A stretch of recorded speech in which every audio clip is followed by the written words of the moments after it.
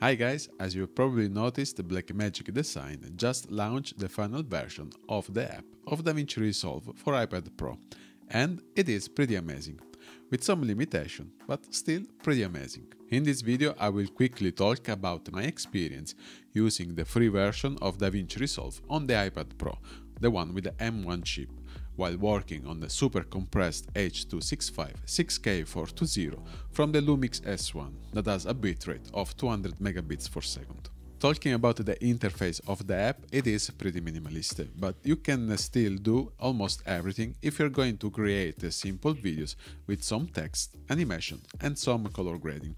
I know that some people aren't really happy to work just in the cut page of DaVinci Resolve, but once you get used to work with it, it's not too bad. In the color page you will have some of the features we are used to see in the full version of DaVinci Resolve, but at the moment we are missing some of the juicy stuff, and hopefully they will come later with some updates. Talking about the performances of the M1 inside the iPad Pro, when working with the 6K video files inside the 4K timeline, it can handle the files pretty well, even if I add 4 or 5 nodes in the color page. Both the 3x2, 16:9 and anamorphic squeeze video files have a super smooth playback without any hiccups, unless I start to add some animated text on top of the video clips. In this case, the playback is not going to be as smooth as before, it's actually going a little bit choppy, and this will also slow down the rendering time of the final file, and that's approximately 40%. And talking about the battery life, it's going down pretty fast while editing inside the DaVinci Resolve.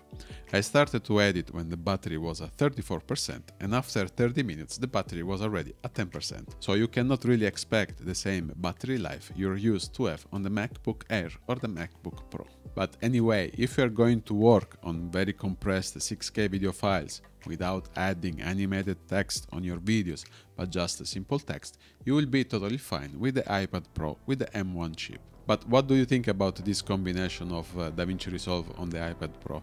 Would you use it a lot? I mean, would you work on an entire project from your iPad, knowing that working from your MacBook is going to be much more comfortable?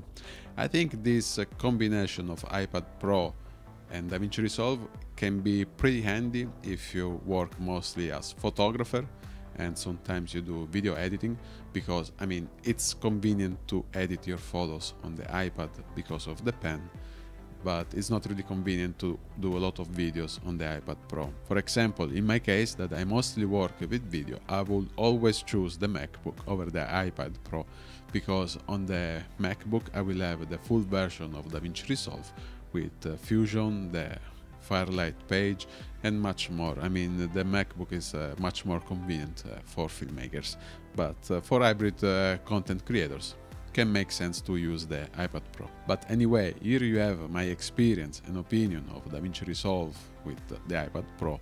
I hope that this video was helpful to someone of you. Thank you so much for watching, and I'll see you in the next one. Ciao guys!